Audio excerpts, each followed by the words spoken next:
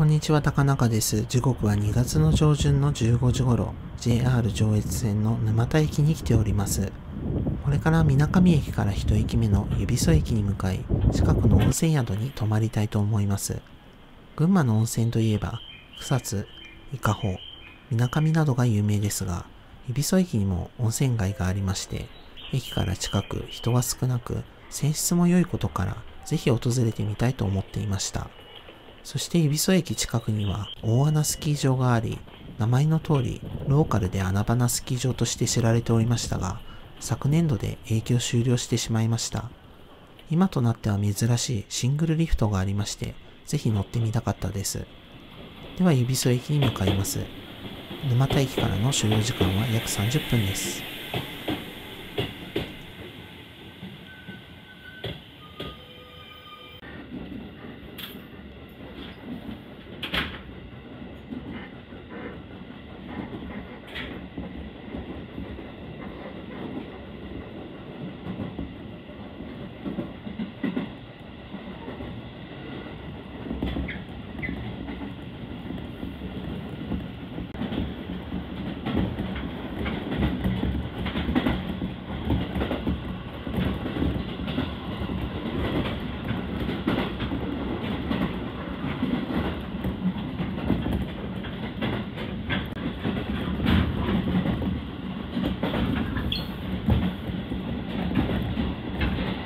ご乗車ありがとうございました。まもなく終点の皆さんに到着です。16時というお出口が左側になります。ただ、ご注文の路線バス移動にお乗り換えください。一番ですが、長岡方面の長岡行きは、橋を渡りまして、2番線から16時42分の発車です。長岡行きは橋を渡りまして、2番線から16時42分の発車です。どうも JR をご利用いただきましてありがとうございました。まもなく終点水上に到着です。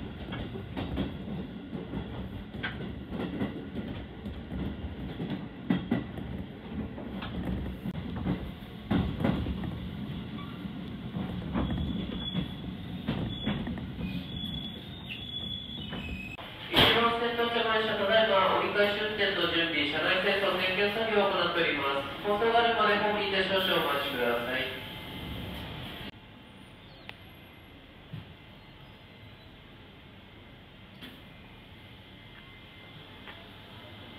1号線高崎行きご利用のお客様お待たせいたしました。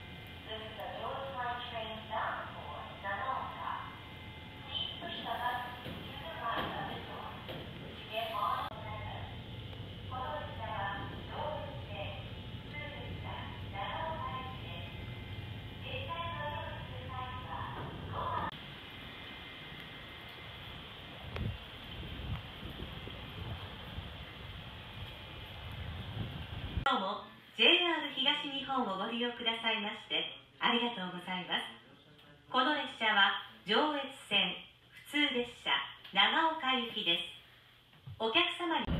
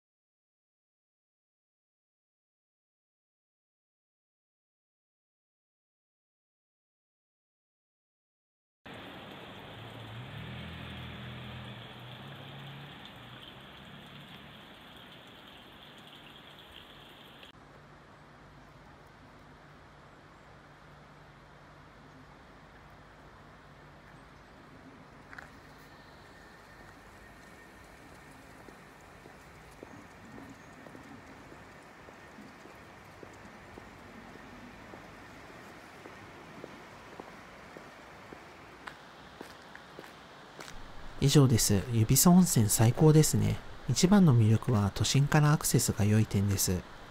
温泉街は駅から近く、東京から特急を使わなくても半日程度で向かうことができます。青春18切符を使って向かうのも良いかもしれませんね。